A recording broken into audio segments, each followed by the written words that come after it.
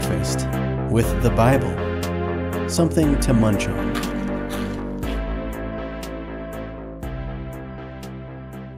Welcome to episode 4 of Breakfast with the Bible, a podcast where we work our way through the Bible one bite at a time. My name is Dan, and today we are studying John 1:14 through 18, which reads, "The Word became flesh and lived among us. We saw his glory, such glory as of the one and only Son of the Father, full of grace and truth.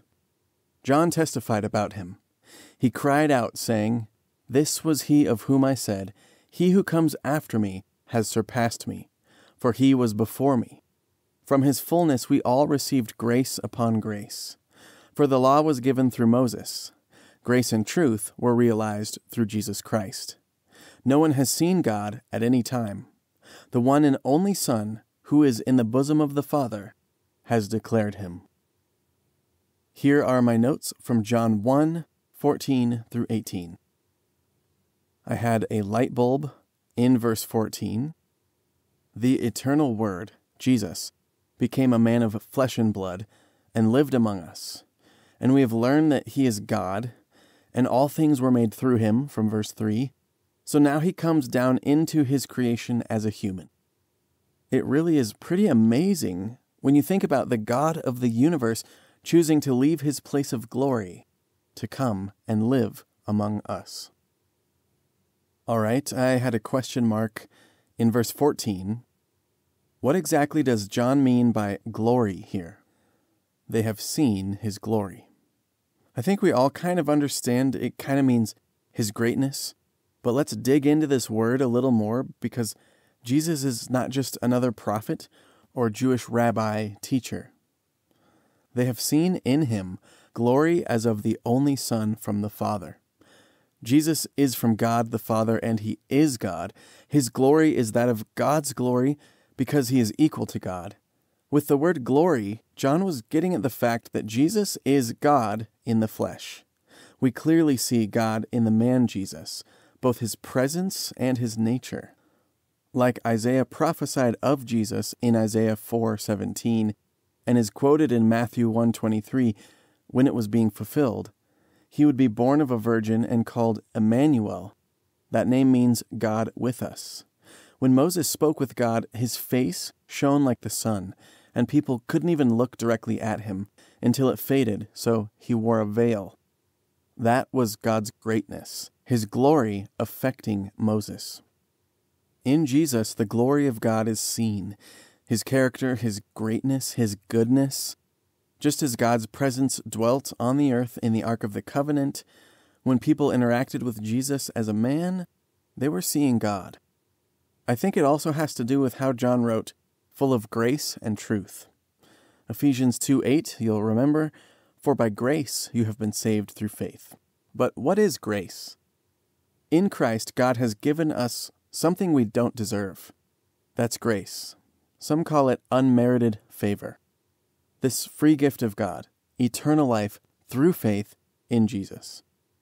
Jesus is full of grace and truth. He's the true light, from verse 9. He's from the one true God, and in him is truth. He is the way, the truth, and the life, from John 14:6. And from verse 4, in him was life, and the life was the light of men. I love seeing how different parts of the Bible work together like that.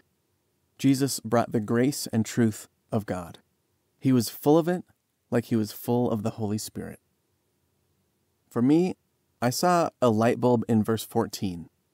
When John writes in verse 14, "We have seen his glory," glory as of the only Son from the Father, it's pretty special. Let's talk more about that, as I have it here as a light bulb, and before I was answering the question from verse 14. But it's amazing for John to write of seeing Jesus' glory, because the author of this book was an eyewitness of Jesus. He was one of his 12 disciples, an apostle of Jesus. He lived and traveled with him for 3 years. He even describes himself in this book as the disciple whom Jesus loved. We'll see it first in John 13:23, but then in many other places. So when he says, "We have seen his glory," he really means it.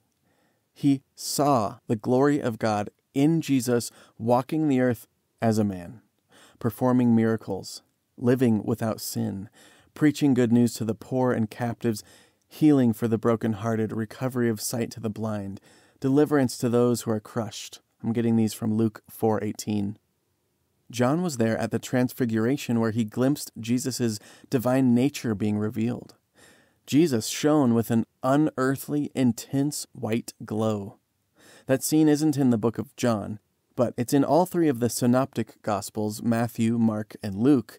They generally share a similar narrative sequence with many of the same stories of Jesus' life. And it is just so cool to me to read this from a man who knew Jesus really well as a devoted friend and disciple. He truly saw Jesus' glory. Okay, I had a question mark in verse 15. The way John writes of John the Baptist testifying about Jesus in this verse can be a bit of a tongue twister. So let's unravel it. It reads, John 1:15, John testified about him. He cried out, saying, "This was he of whom I said, 'He who comes after me has surpassed me, for he was before me.'" So Jesus started his ministry after John the Baptist. In that way, he comes after John. Yet Jesus, who comes after John, has surpassed John because he was before John. In other words, Jesus has more power and authority and is more important than John. Also, Jesus was before John as the eternal Word from the way John opened this book. Jesus was with God and he was God. Before John was ever born, as miraculous as that was, with John's dad seeing an angel and going mute and prophesying of John as a witness to Jesus' coming, before all of that, Jesus has always existed as God. I think that's why this is my favorite book of the Bible.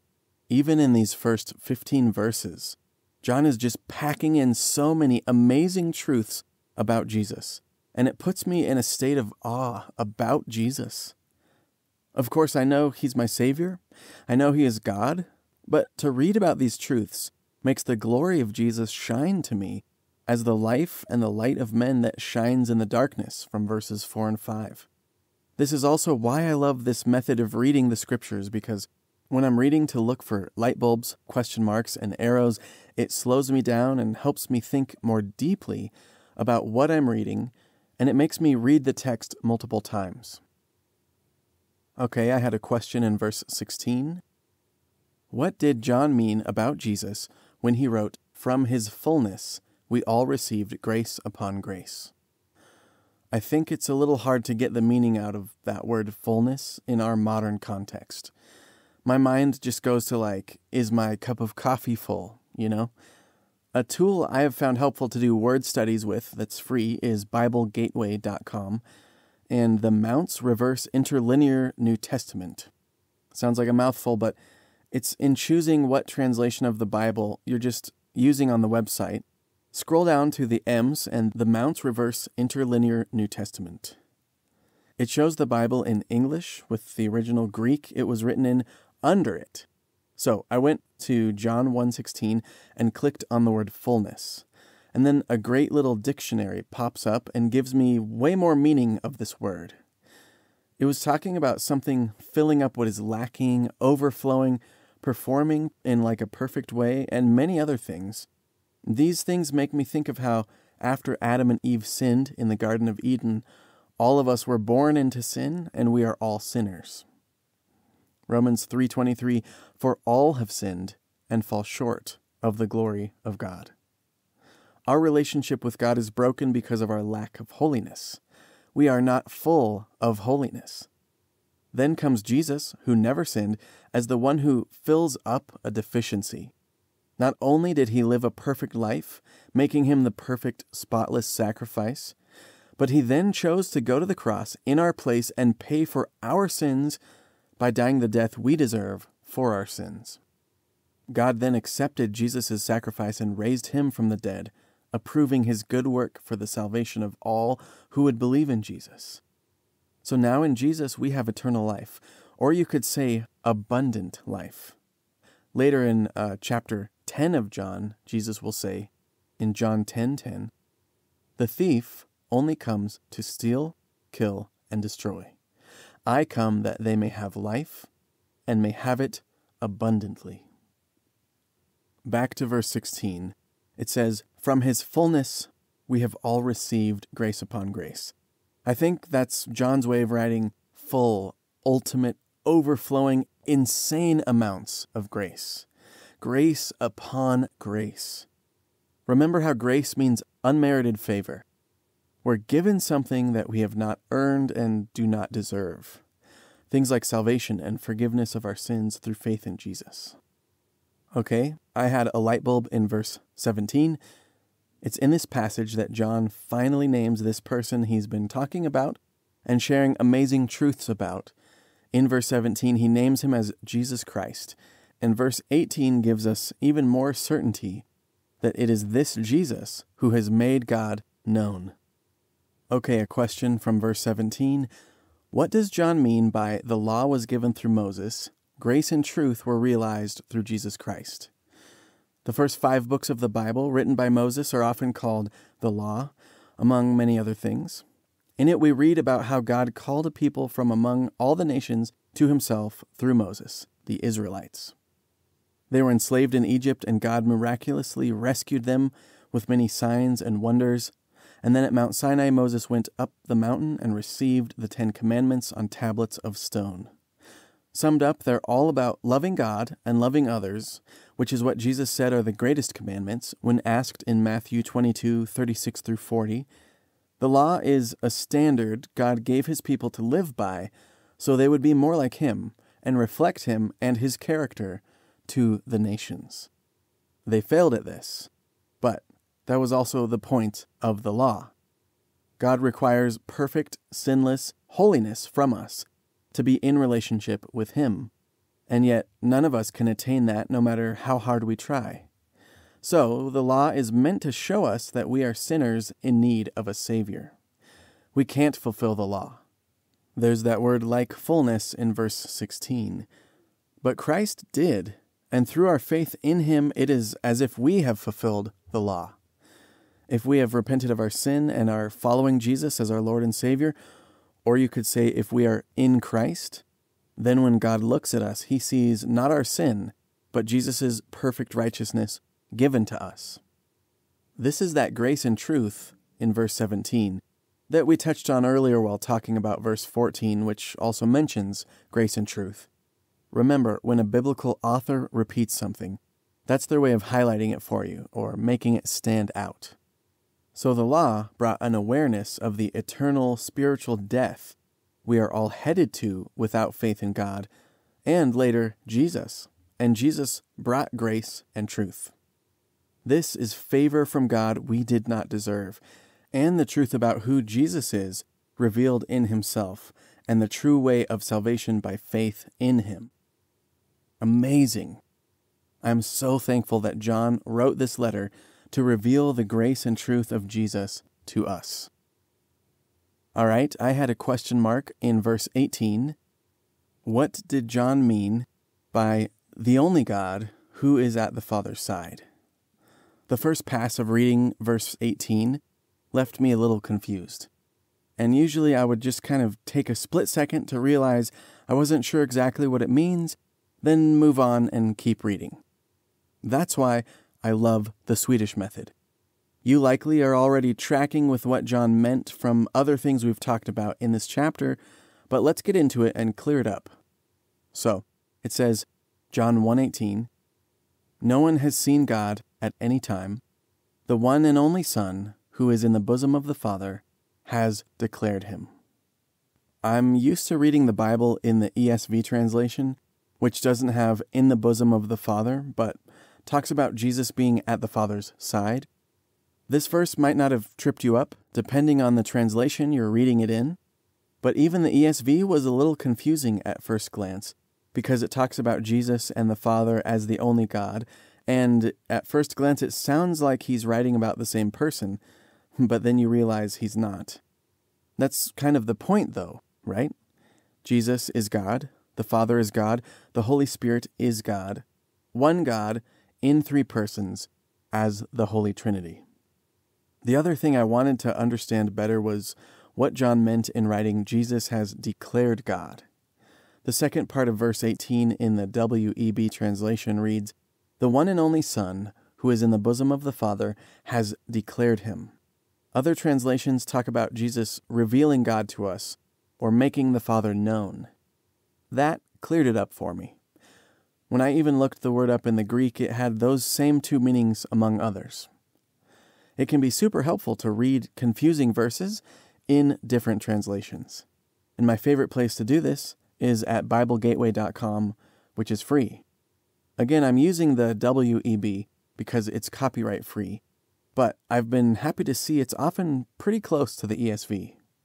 Finally, I just want to remember what John wrote earlier in our passage today. In verse 14, "We have seen his glory, glory as of the only Son from the Father." John is writing about Jesus making God known there too, just like verse 18 in the end of our passage. Pretty cool. Also, another place we see John repeating a theme of Jesus coming to earth as a man, making God known, revealing God and his glory. That's the end of my notes for John 1:14 through 18. So now please use this time to pray and reflect on what we just talked about in this passage as I play this brief song.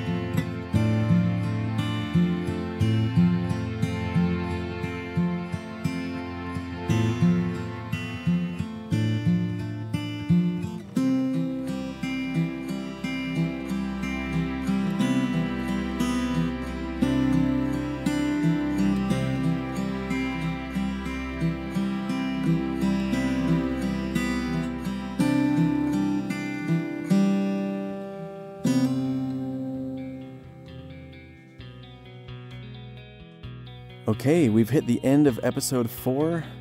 To prepare for episode 5, please read John 1:19 through 23, and then write some notes down using the Swedish method. And if you're not sure about what that is, go to the website and click on the About page. It would also be super cool if you have comments to share about today's passage or the podcast for you to go to the website and drop them in the comments section, or you can do that on YouTube. You can visit the website for this podcast at breakfastwiththebible.com, where you're going to find links to buy merch and ways to support the show. You can click on the coffee cup to buy me a coffee, and it has one-time or monthly support options, and those come with extra bonus content. And also, if you could leave a review and a rating on iTunes or your podcatcher of choice, that would be great to just help me get the show to more people. Thanks for listening, and we'll see you next time when we'll be studying John 1:19 through 23. Music by Dan Absalonson.